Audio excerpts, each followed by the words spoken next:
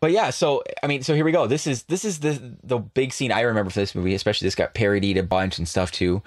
And they played that stupid song that since I've watched this now, it's been stuck in my head at the worst of times. This song is so hard to shake from your memory. I hear this song in my head probably once a week without even trying. My subconscious just plays it in my head. Whenever I hear You poor someone man. say kiss or words that end in ing repeated over and over, I think of kiss me. Yeah, who it's a sixpence, threepence, none the richer. Some like again peak '90s band that I don't remember that had like a couple hits, and this is one of them. And was like this is like nails on a chalkboard because again this was like Footloose, but not in a good way because they play it a couple times through the movie, and even just like the instrumental plays a couple times, and I'm like I don't want to hear this stupid little harmonica line or this stupid guitar or that lady sing any of this crap at all.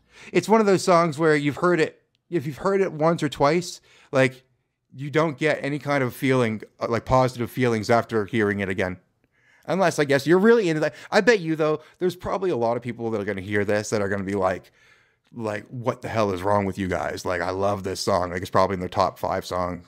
People love this, I think. Well, if I'm just gonna say if that's the case, then you probably think Friends is better than Seinfeld. That's probably a fair assessment. I agree with that. This is a song. This is a song that would be played, I think, if you were in hell for murdering somebody. They would just have this on a loop while you're being tortured. Yeah, or When September Ends by Green Day. Something. Yeah. Yeah, songs God, along those lines. God, that's another one. Yeah, just like. Oh, there you go. We'll just leave it there. But anyways, we're hearing this stupid song again, and who comes down the stairs but naughty to haughty. She's now Cinderella. Lamey to Laney.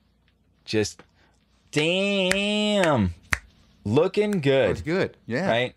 She's just the same. It's I mean basically all this girl did was put a little bit of makeup on her and she cut her hair and then she gave her sort of a very low cut dress, you know? That's all she did. Yeah, and now they're going over to Elon Musk's house apparently.